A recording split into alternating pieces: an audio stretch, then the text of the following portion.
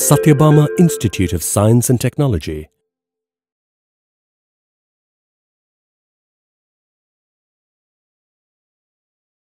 Hi, energetic learners. Wish you a very great day from Dr. A. Viji, Professor, Department of Computer Science and Engineering, Sathyabama Institute of Science and Technology.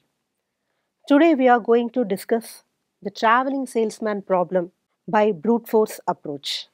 So the traveling salesman problem is the problem of finding a minimum weight Hamiltonian circuit in a complete graph. So we should know what is a complete graph and what is a Hamiltonian circuit. So let us define a complete graph. A complete graph is a graph with n number of vertices, an edge between each and every vertex, that is an edge between every two vertices.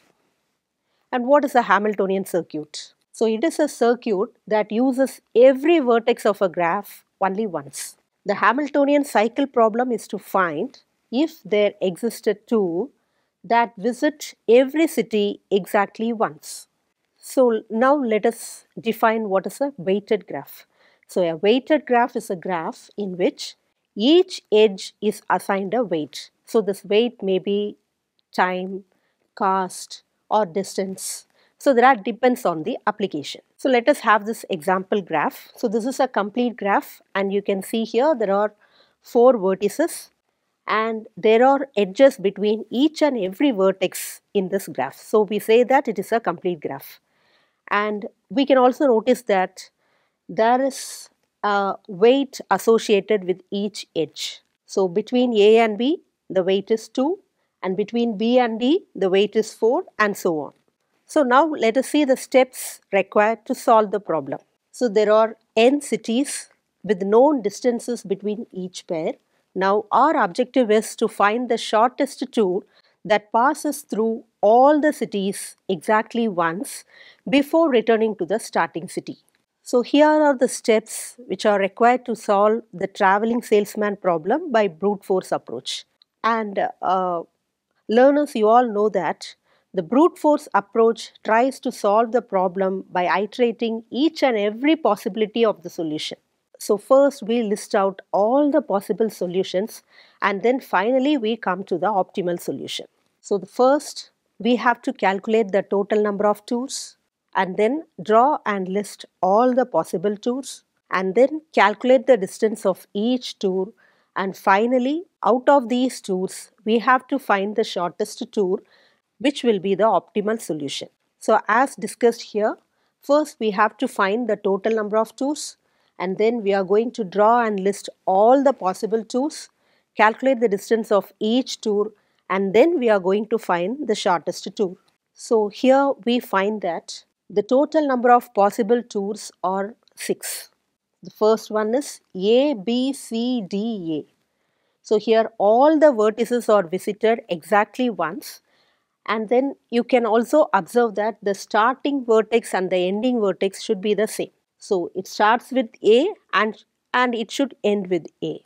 So the next tour is A, B, D, C, A. And the cost associated with that tour is also calculated by the side. For the first tour, the cost associated is 17. For the second tour, the cost is 21. And for the third tour, that is A, C, B, D, A, the cost is 20. So the cost is calculated by just summing up the weights associated with these edges. So the next tour is A, C, D, B, A, and the cost incurred is 21. Then it is A, D, B, C, A. So the cost is 20. And finally A, D, C, B, A, the cost is 17. So for if the number of vertices is 4 and we have 6 possible tours. So out of this, now we have to find the shortest tour.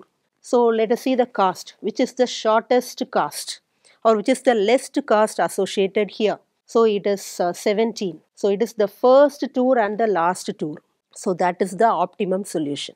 So if we take the tour A, B, C, D, A, the cost associated with this 17, and if you come across A, D, C, B, A also, the cost associated is the same. So this is the shortest tour and this is the optimal solution.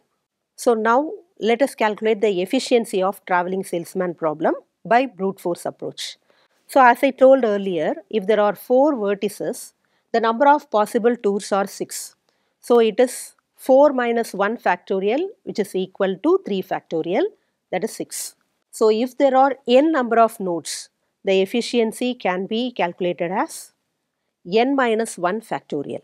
So I'm happy that you have learned the traveling salesman problem by brute force approach. Thank you for listening the video patiently. We'll meet you in another video lecture. Thank you.